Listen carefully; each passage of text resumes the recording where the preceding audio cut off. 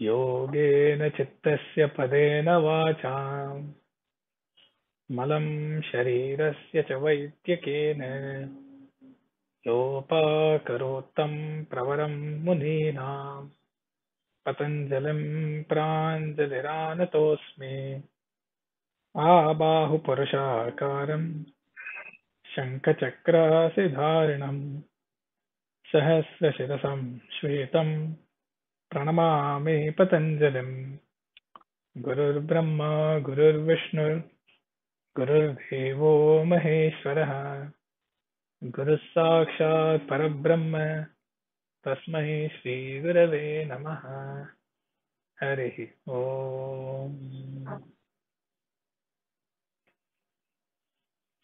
So in the previous session, we had looked at Sutra 4.21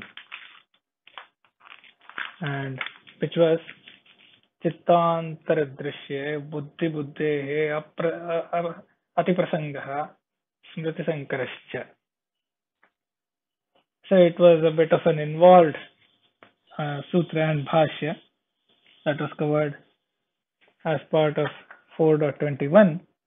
But at the end of the Bhashya, it was established that it is the Purusha alone which is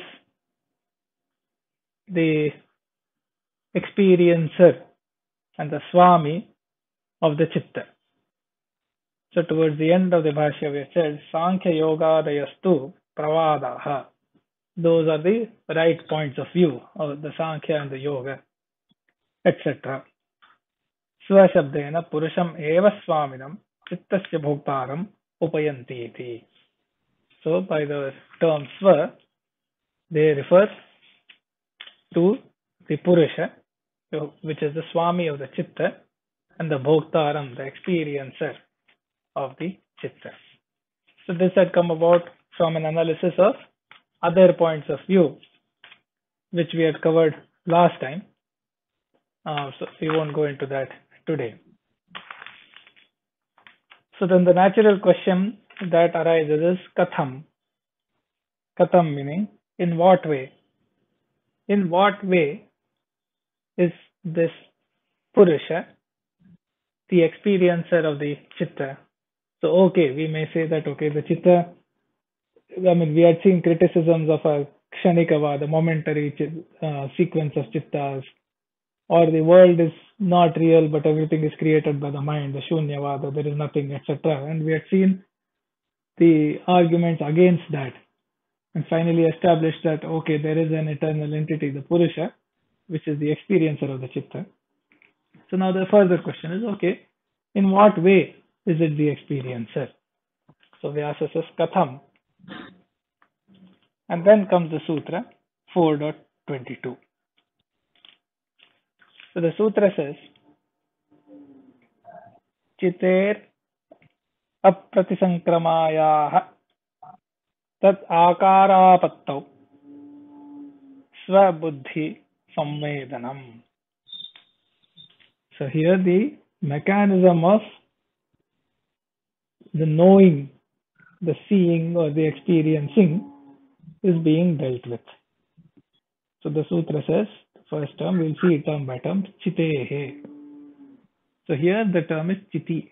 So we have seen Chiti Shakti.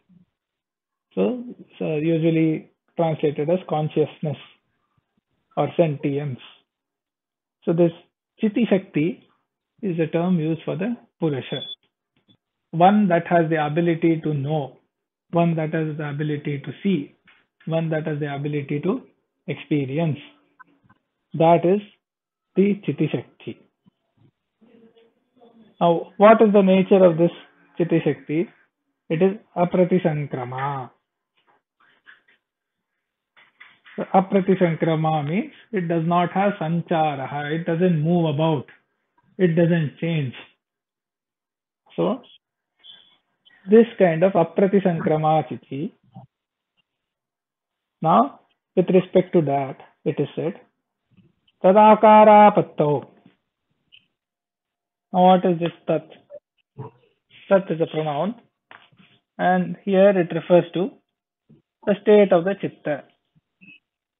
Akarapattau means on the arrival of that form of that chitta. So in that state, okay.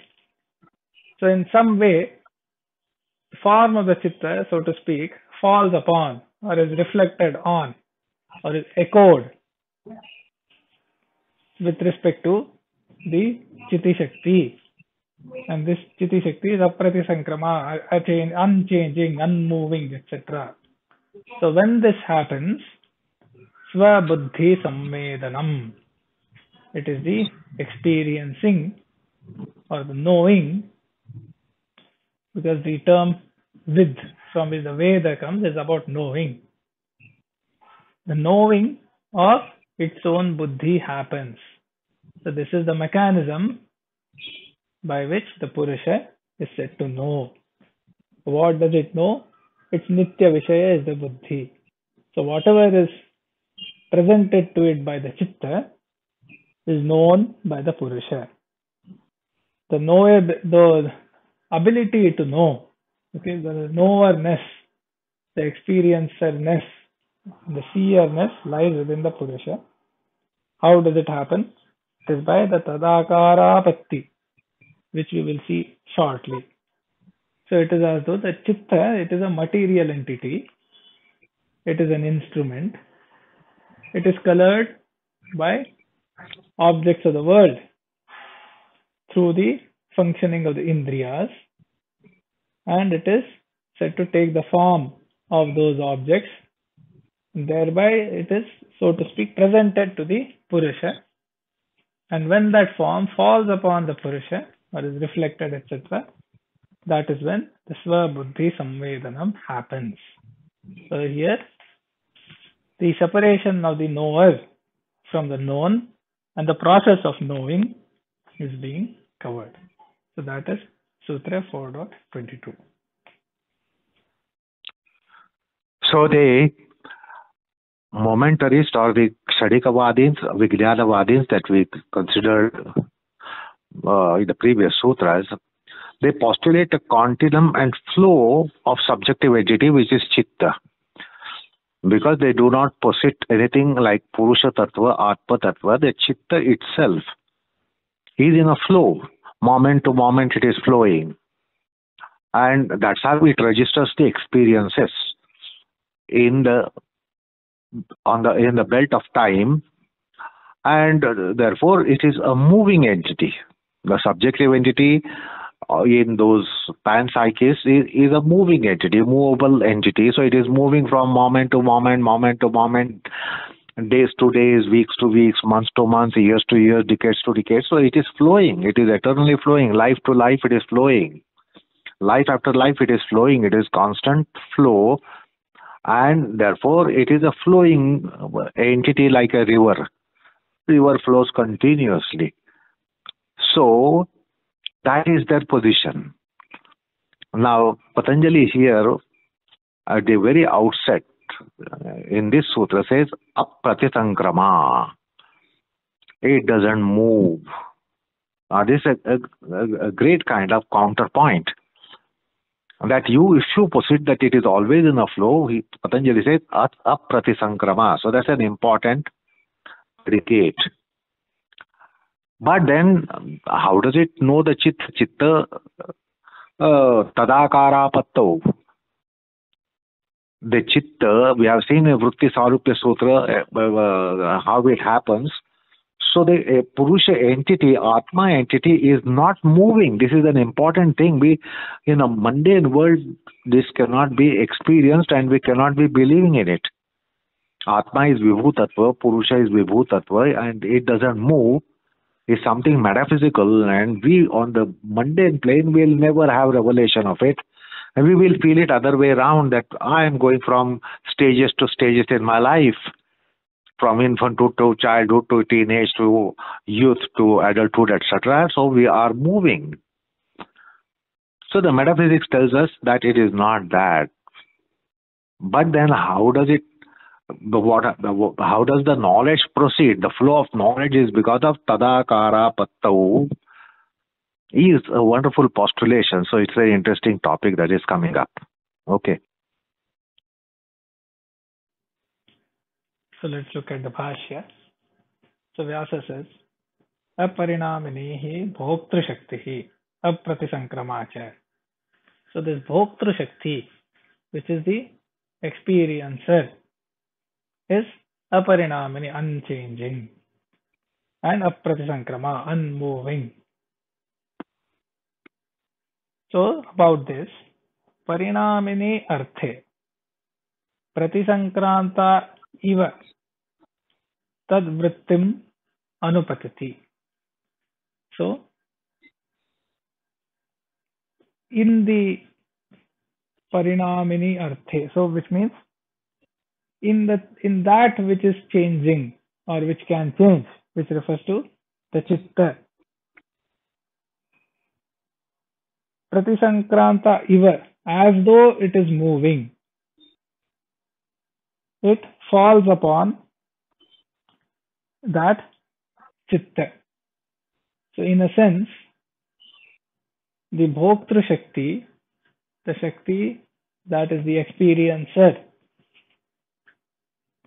it influences or it falls upon the chitta which is changing, and having fallen upon that, it is as though it is able to change. The Bhoktri Shakti, Pratisankranta Iva, so as though it is able to move, it reaches the chitta and then it takes the shape or the form that the chitta has. Okay. So for example, if I'm sitting on a chair and my reflection is seen in the mirror, I did not have to go to the mirror for my reflection to take place. I can remain sitting on the chair and the reflection happened. In a not as exact but somewhat similar analogy, the Bhoktru Shakti did not have to move about. So it is Apratisankranta. But having fallen on the chitta, it is Pratisankranta iva, as though it can change. Now another analogy one could say is the moon is steady, but its reflection falls into water that has ripples. Now the reflection on the moon in the water, the moon seems to be moving along with the ripples. So the moon itself is steady, but the reflection is moving, so it is Pratisankranta iva, as though it is moving when reflected on a substance that is ever moving. Now similarly, this Bhoktru Shakti, when it falls upon the chitta, it becomes as though it can move and it takes the form and shape. So tad vrittim. So we have seen in the first chapter, vritti sarupyam itaratra. So it is as though it takes upon the shape of the vritti or shape of the chitta at the time. Now, tasyascha prapta chaitanya upagraha swarupayaha buddhivrittehe. So now, talking about this buddhivritti, what kind of buddhivritti? The one that has attained chaitanyam. So it is almost as though it has attained some kind of sentience or consciousness because of the influence of the Bhoktru Shakti that has fallen upon it. That is why it is said Prapta Chaitanya. It is not a Chaitana substance, it is Jada. So it is a material entity, it does not have consciousness or sentience. But due to the influence of the Bhoktru Shakti or the Purusha, it behaves as though it has obtained some sentience. So with respect to this buddhi, vritti, which is Upagraha Swarupa. Upagraha means, let's say, satellite. As though it is like a satellite that has obtained that influence or the power from the Purusha. Then Anukarya Matrataya Buddhivritti Avishishta hi Jnanavrittihi Akhyayate. So the buddhi has taken some shape and form as part of a perception. So let's say it looked at a flower, the indriyas have propagated that information about the flower, that has become the alambanam of the chitta. So chitta has, so to speak, as part of perception, taken the shape and form of that flower. Now the influence of the buddhi, of the Purusha, has given a so-called Chaitanya. So the Purusha also is that influence, let's call it a reflection of the Purusha. Now that reflection also takes the same form that the Chitta has taken, in this case of the flower. So it becomes Buddhi Vritti Avishishta. It is no different from the shape and form or state that the Buddhi itself has. So this particular thing is known as Jnana Vritti. So this is the Jnana Vritti. So again, just to explain a little bit. So let's say one looks at a flower,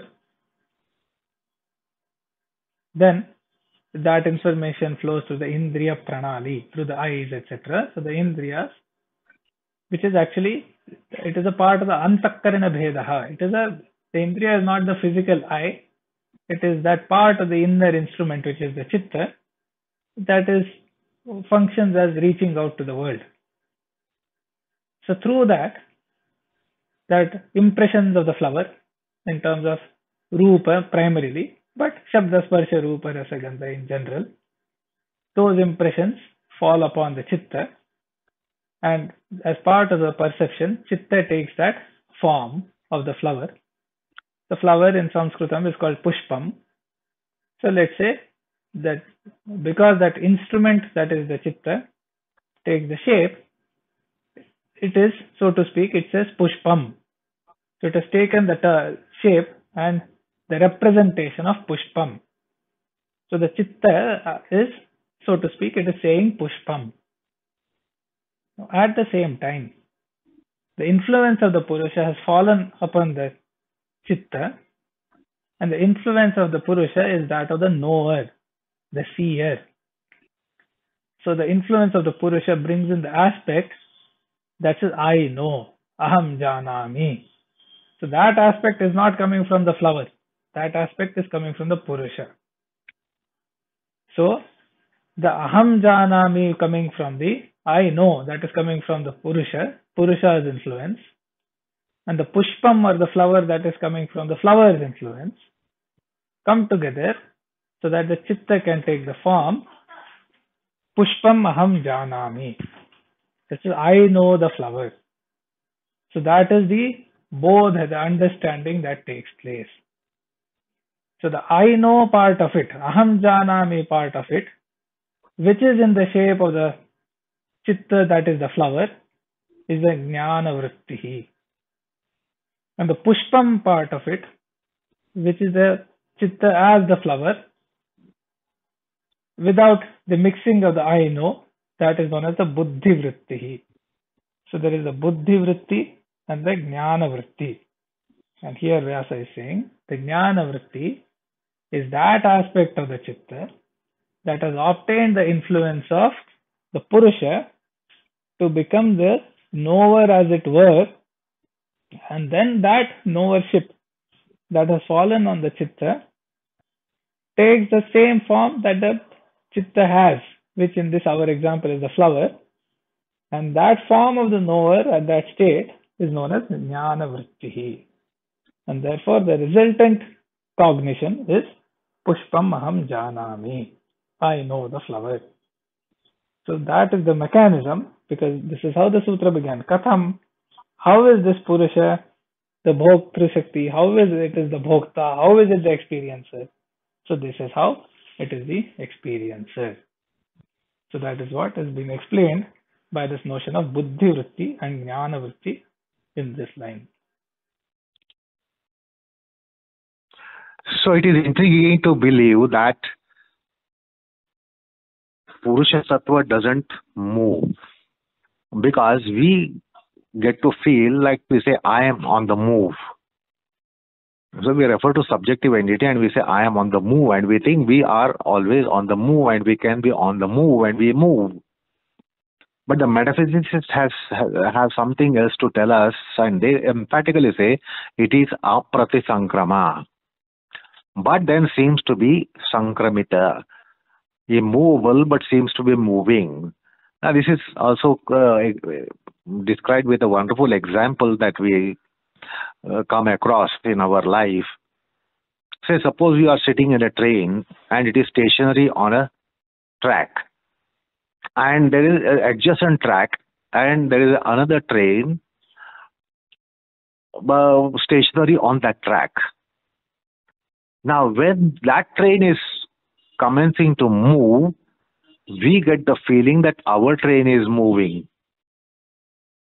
So something like optical illusion, we get this feeling our train is still stationary, but the train on the neighboring track starts to move, and we get the feeling that our train is moving.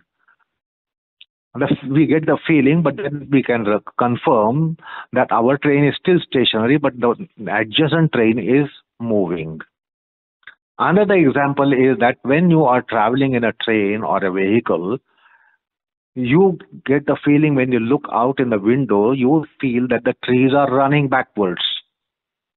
The mountains are running, mountain range is running backwards, the trees are running backwards. Now the trees don't move, but they seem to be moving. The mountains don't move, but or the land, the surrounding scenery doesn't move, but it seems to be moving. So similarly here, we don't move, the time is moving. The time is moving, the matter is running, matter is moving, it is a fleeting flux. So the matter is on the move and we think we are on the move. And metaphysicists tell us here that apratisankrama, no, that entity is apratisankramita, apratisankrama, it doesn't move. When it seems to be moving, this is because of vritti sarupyam, because the seemingly Purusha entity, which is Chitta, that is like iron ball becoming fireball in the fire. Now it is iron ball, black, opaque, solid, but when it is kept in a fire for a long duration, it appears to be fireball, it becomes fireball, it is translucent, not black at all, but red. Otherwise the iron ball is black, but the fireball is red. So as long as it is in the fire, it will seem to be fireball.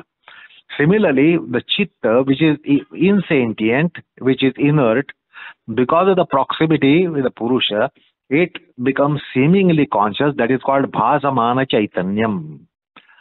And the Bhasamana Chaitanyam gets the feeling of movement. That moves from incarnation to incarnation, it transmigrates. So Atma, metaphysical entity, doesn't transmigrate, but this seemingly conscious principle is in movement. And that is why we feel that we are in movement, because there is that ditto identification by vritti sarupyam, which we have considered earlier on an earlier occasion. Another example is that suppose there is an empty pot, and in an empty pot there is invariably space. Now the pot is moving, we think the space is moving. Space in the pot is moving. The space in the pot really doesn't move because space is all pervasive. There is no movement in principles, elements such as space, but because the pot is moving from location to location, we deem that the space in the pot is also moving from location to location, but the space is immovable. It is because it is absolutely all pervasive, vibhu. So it has no place to move. So how can it move? But it seems to be moving because it is in the delimitation of a pot. So similarly, our Atma, which is in the delimitation of the psychic consciousness, it seems to be moving.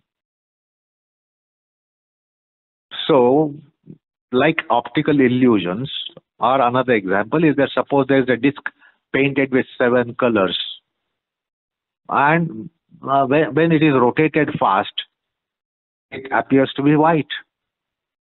It doesn't show those 7 colors and different colors. It appears to be white while it is not white. There are colors in it. So similar is the case here. We think our subjective entity metaphysically is a movable entity. It moves from moment to moment, day to day, year to year, decade to decade, century to century, life to life. But it doesn't move. It seems to be moving because of the bhasamana chaitanya which chitta becomes. And just now you heard about the jnana vritti. So similarly, it is taken that the jnana of the chitta is the jnana of the purusha. And therefore there are the paurushaya jnana and vrittyatmak jnana, which is described in the psychology of yoga. And we have dealt with it earlier. So metaphysicists are giving a revelation which otherwise won't occur to our mind, basically apratyasya krama. And tadakarapattu, tadakarapatti, that there is like moon reflects in the water, it's a reflection. Similarly, there is this chichayapatti, also discussed earlier. So that tells us about how this, and metaphysicists are giving this revelation, and which counters the stand of the panpsychists, which we considered in the previous sutras. Okay.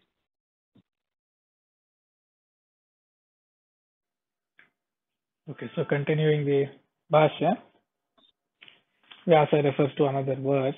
It says, Tatha Uttam.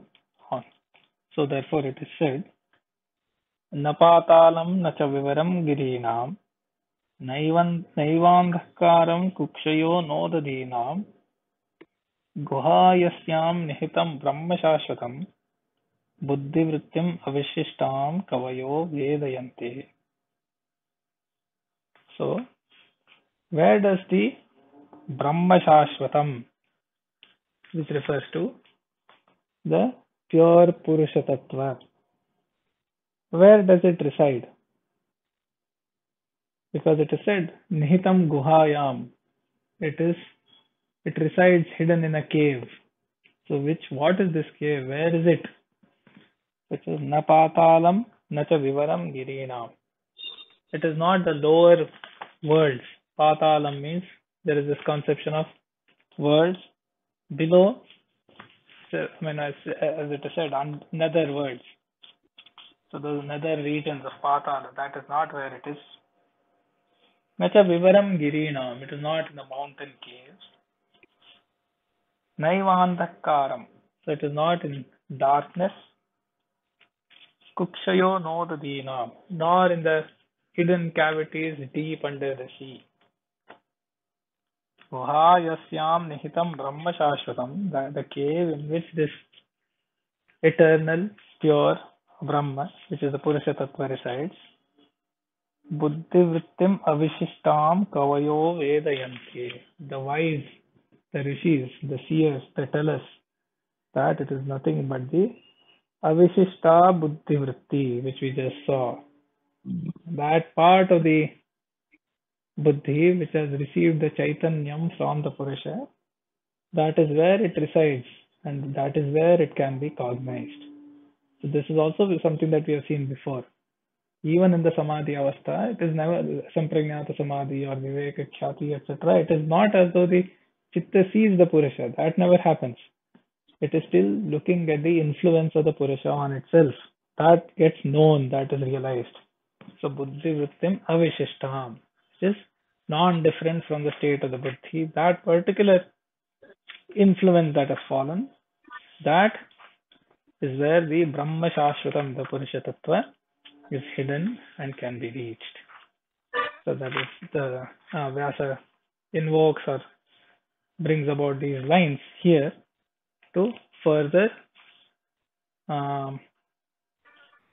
make it more firm in our understanding that this is what is happening, the Chaitanya falling upon the Buddhi. So that's the Bhashya of 4.22. So Vyasa is quoting Krantadarshi Kavi.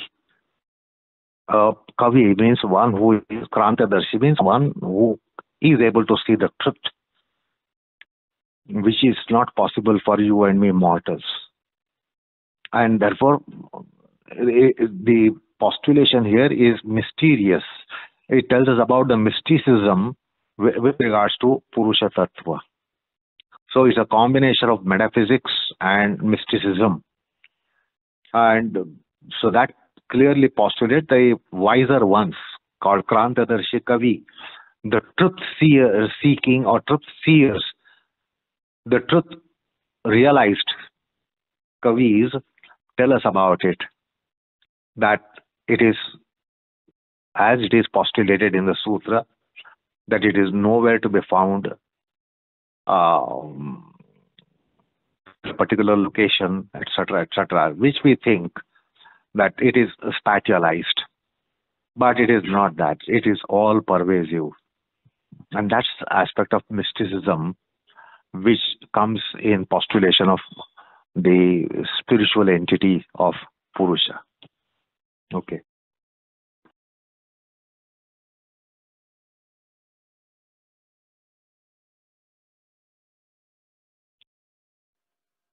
Now we move on to 4.23. So Vyasa begins by saying, Atascha etad abhyapagamyate. So this is how it is understood and accepted. How is that? Comes Sutra 4.23. Drashtra drishyoparaktam chittam sarvartham. The chitta that is colored by the drashtra, which is the seer, and the drishya, which is the seeable or the seen. Colored by both of these, the chitta is sarvartham. Sarvartham means everything can be the vishaya of it. It can cognize, perceive everything. So this chitta is sarvartham because it is influenced by both the seer and seer category, or the seer and the seen, anything in the seen category, anything that can be seen, that is drishya. So the drashtra refers to the Purusha, drishya refers to what we call the Prakriti category, all the evolutes of Prakriti.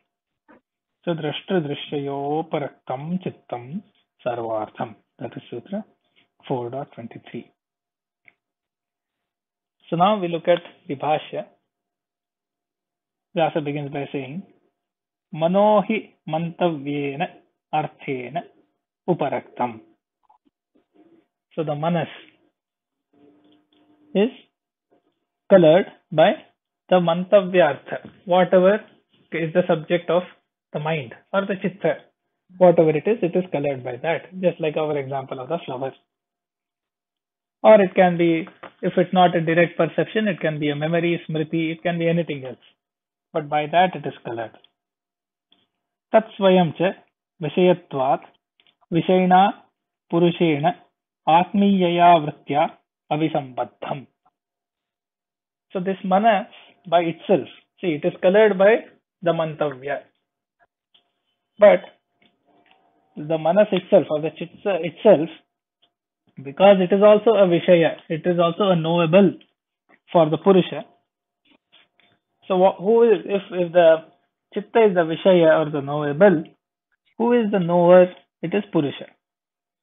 So tatsvayam cha vishayatvat vishayina purushena, by the Purusha who is the vishayi or the one who knows. Atmiyaya vritya abhisambaddham. It is closely related to the Purusha by that Atmiyaya vritti that we just saw, the influence of the Purusha on the chitta through which the knowledge process happens, etc. So by that vritti, it is closely related, abhisambandham. Tat etat chittam eva drashtru drisyoparaktam विषय विषयनिर्भासम चेतना चेतन स्वरूपापन्नम. Okay. So now what is the nature of the chitta? This chitta itself is drashtra drishyoparaktam, influenced by the drashta, which is the seer, and the drishya, which is the seen category. So influenced by both or colored by both. Drashtra drishyoparaktam. Okay. What else about the chitta? Vishaya Vishayi Nirbhasam. So it shines in the form of the Vishaya. Because just like we saw, the Vishaya, if it is a flower, it is shining in the form of the flower, or it appears. At the same time, also in the form of the Vishayi, because it also appears in the shape of the knower of the flower. So the Vishaya and the Vishayi both are factored in the form in which it shines or appears. Chetana Chetana Swarupapannam. So it gets the form of being a Chetana, because the influence of the Purusha has as though lent its power to it. So as though seemingly conscious. So that is Chetana. And Achetana, because by nature actually it is Achetana. It is not a conscious entity. It is just an instrument. So Chetana Chetana Swarupapannam. So there are these three adjectives or describing words for chitta. Drashta drishyoparaktam, Vishaya Vishayi Nirbhasam, Chetana Chetana Swarupapannam. Vishayatmakam api avishyatmakam iva acetanam chetanam iva sphatikamaണിkalpam sarvartham ityachyate. So it is Vishayatmakam, which means it is itself in the knowable category, but still Avishayatmakam iva, as though it itself is the knower, and therefore as though it is not a knowable but a knower. Achetanam, which means non-sentient, not conscious, but Chetanam iva, as though conscious. Spatika Mani Kalpam, just like the Spatika Mani. Spatika Mani is a common illustration used in Indian Shastras, as in, like if you have a mani, which is a gem, which purely reflects. So if you get a red flower close to it, it appears red, etc. So in this case, Spatika Mani Kalpam, because on one side, the Vishayas are coming in, like the flower, the pot, etc. On the other side, the Purusha is coming in, throwing its influence. So this particular clear crystal, clear gem, is being colored by them. So Spatika Mani Kalpam. So it is as though the crystal is taking that form. Because the flower it appears red, because the Purusha it appears as though it is conscious. So Spatika Mani Kalpam. Sarvartham ityuchyate. So it is known as Sarvartham, because it is as though everything is a possible artha for it. So it can interact, it can reflect everything that there is. So Sarvartham ityuchyate. So tat anena chitta sarupyena dhrantaha kechit tadeva chetanam ityahuhu. So because of all this, and because they are deluded by the chitta sarupyena, by the fact that the chitta takes the form of the Vishaya and the Vishayi, the knowable and knower, those that are deluded by it, kechit, those think that that itself is Chetanam, that itself is the conscious principle.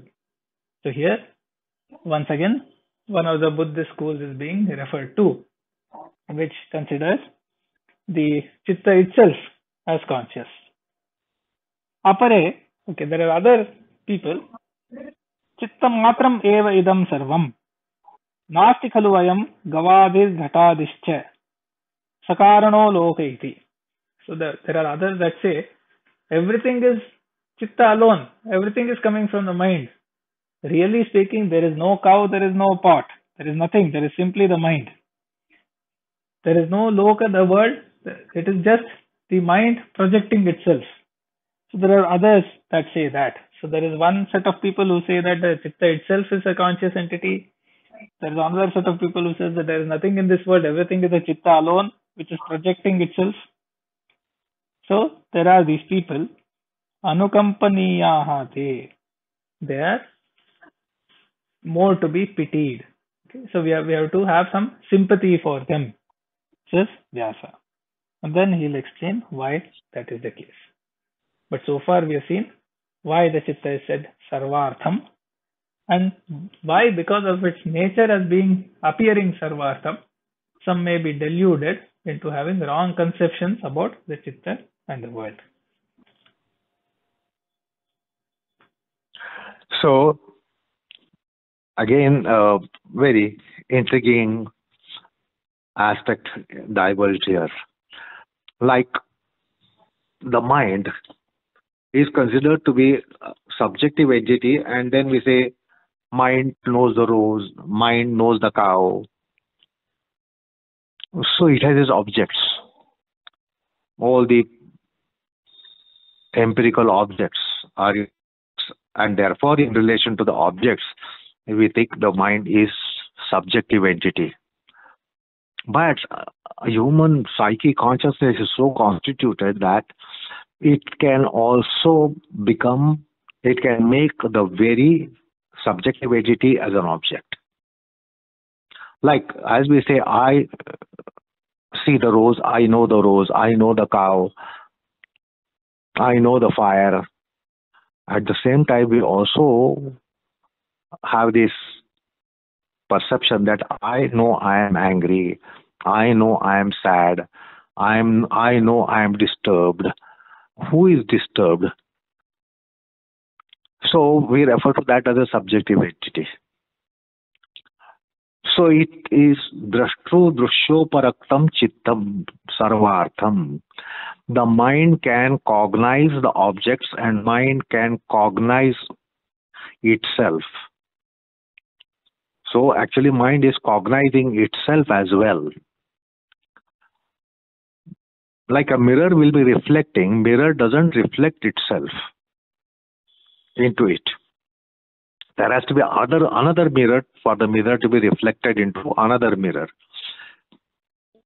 The mirror is reflector, it reflects, but it itself is not reflecting into itself. But here the chitta is both. Drashtruparaktam, drashyoparaktam, therefore sarvartham, therefore it is all knower. Now we are used to making an expression mind over matter. This is the expression that we bring in English. We think mind is subjective entity and now is a mind over matter. Mind itself is a matter. Because there is ignorance about metaphysics, the mind itself is considered to be subjective entity or conscious entity, and therefore we say mind over matter. Now mind itself is a matter. So therefore you heard the two examples, two statements made by Vyasa. One is to refute the positions of panpsychists. They think that chitta itself is the self. Chitta itself is a subjective entity. So that's a bhranti. And therefore, like you heard in the Vijnanavada of Buddhism, they said it is all chitta that is knowing. The knowing entity is chitta, the knower entity is chitta. So tat anena chitta sarupyena bhranta. They don't understand it is chitta sarupyam, vritti sarupyam or chid chayapatti, as we had discussed earlier. They do not posit this at all. They don't actually admit the other entity, which we admit as Purusha, Atma Tattva, Chaitanyam. Therefore, they have that bhranti. And the other one is panpsychists who say everything is mind. There are no objects at all.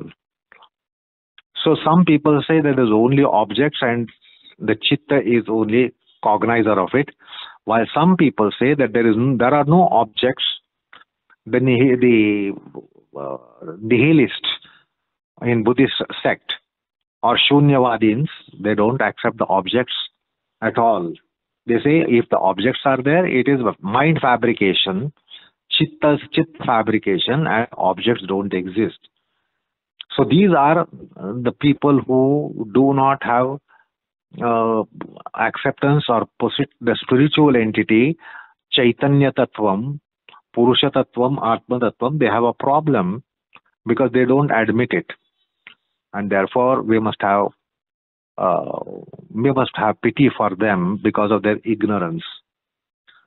So that's how, when Vyasa says we should have pity for them, that means they stand completely refuted. Their stands completely refuted. So that's the beautiful part of commentary that we have just now considered, which is refuting the nihilism and panpsychism, Vijnanavada and Shunyavada. And the mind is both. It knows itself and it knows the objects. And mind is capable of also realizing the self. That's why we have concept of self-realization in spiritualism or spirituality or adhyatma.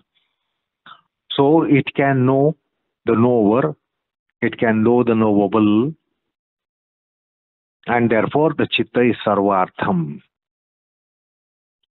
So it will be knowing all the three entities in one sense. The knower knowing known, knower knowing knowable. The mind can be objectifying all the three for itself. That's the marvel of this chitta. So it's a marvelous entity, therefore sarvartham. It can be all knower, all knowing. Okay. So Vyasa just said anukampaniyaha te. So we should have sympathy for them. Now why is that? Kasmat? Because he says astihi tesham bhranti bijam sarvarupakara nirbhasam chittamiti. He said, okay, there is a valid reason why one may be deluded, why one may be confused. Why? Because there is a bhranti bijam, there is a seed for this confusion. What is that seed? It is the sarvarupakara nirbhasam chittam. Because this chitta, it appears in all forms. It appears as, because of it being influenced by the Purusha, by the Vishayas of the world, it appears in all forms. So it is understandable that one may misinterpret and misconstrue the form of the chitta.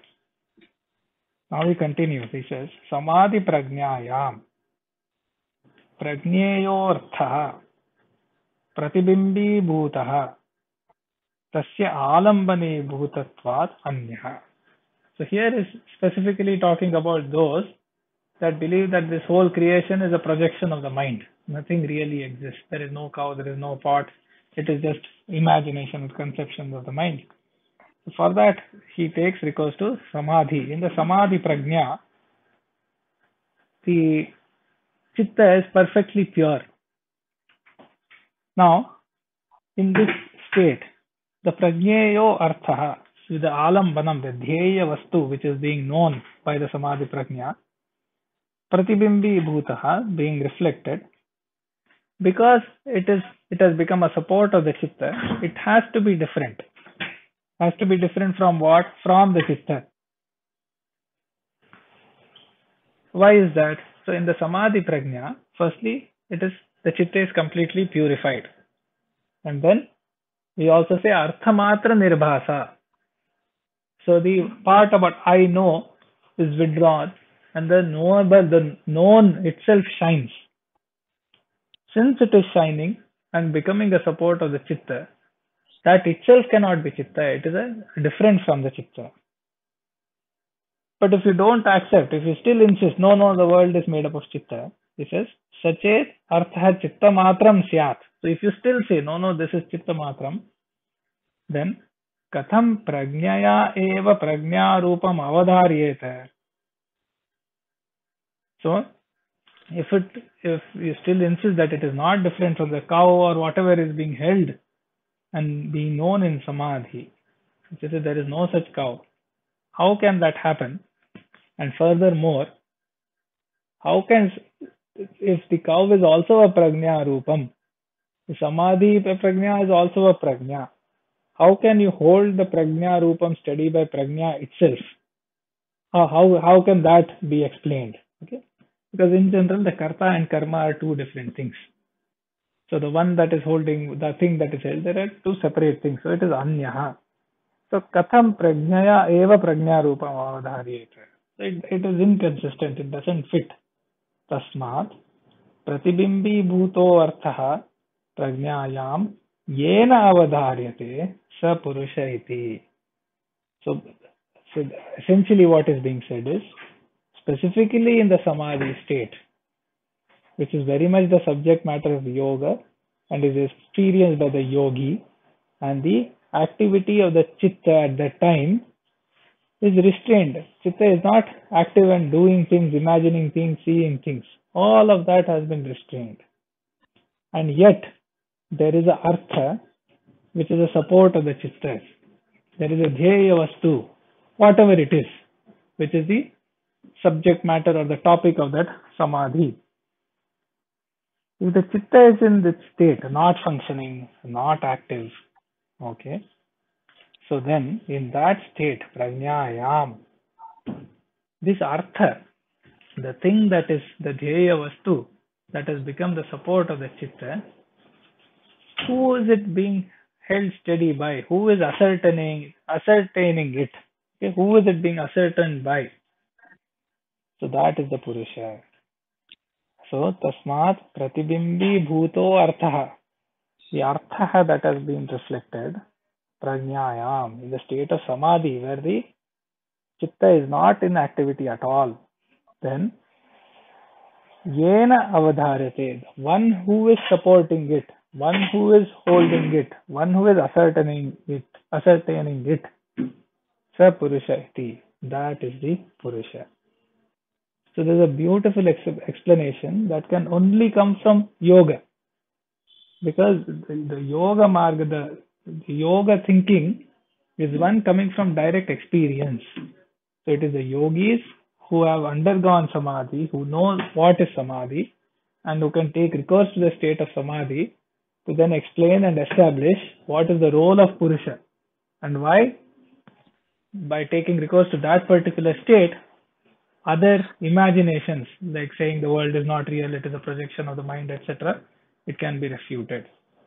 So there's a beautiful line elsewhere. It says, Pratyaksha hetavo yogaha sankyaha shastra nishchayaha. So there is a slight distinction there being drawn by people involved in yoga and people involved in Sankhya. The Sankhya are Shastra Nishchayaha. They are looking at Shastra and forming their Nishchayas. Whereas yoga, they give primacy to experience, Pratyaksha Hetavo. So their own experiences, which here refers to the perception Alaukika Pratyaksha or Sakshatkara, the Pratyaksha that comes in the yogic state. So here, this is an example where the Samadhi state is being used to establish their Siddhanta. So in the state of Samadhi, the one that is holding the Artha in the Chitta, that cannot be the Chitta itself. And the one that is holding that is the Purusha. Yena avadharyate sa Purushaha iti. And then Vyasa concludes by saying, Evam Gruhitru Grahana Graya Swarupa Chitta Bhedat Premapi etat Jatitaha Pravibhajante Te Samyak Darshinaha Taihi Adigataha Purushaha iti. So in conclusion he says that Grihitra Grahana Graya. So Grihitra means a knower, Grahana means the knowing process, Graya means the thing that is known. In these three essential aspects, the three Swarupas, chitta bheda. Chitta influenced or in these three roles. Trayamapi etat jatitah pravibhajyante. So they say essentially these are different. These are different categories. So jatitah.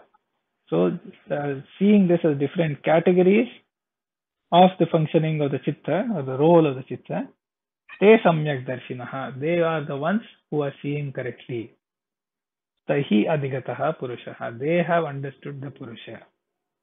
And therefore, the whole line of reasoning about the Sankhya Yoga conception, and in a broader sense, the Astika conception, and the further detail of how it is to be understood, and why the other points of view of the various conceptions of the Chitta and the world, they are incorrect, etc., has been established. And as part of that, a lot of teaching about the nature of the Chitta, the Purusha, and their quote unquote interaction is also explained. That is for the Bhashya of 4.23. So it's a quite intriguing and awe-inspiring discussion, actually. If you try to dive into it, it is such a condition that I know rose. But it doesn't stop there. I know what I know that I know. So I know that I know. I know that I know the rose. So this chitta is a marvel. It is so positioned and so constituted. And the yogis with their abilities, with their processes, purifying the chitta to manikalpa, sphatic-like, crystal-like, then they get this grahitru grahana grahya samapattis. Grahitru samanakarata, grahya samanakarata, and grahitru samanakarata. And that's how this chitta is a marvel. And our psyche is really indeed a marvel, because it doesn't only know the world, we also can end up saying, I know that I know.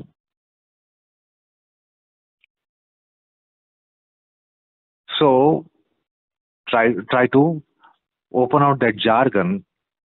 If it is appearing to be jargon, I know that I know that I do not know.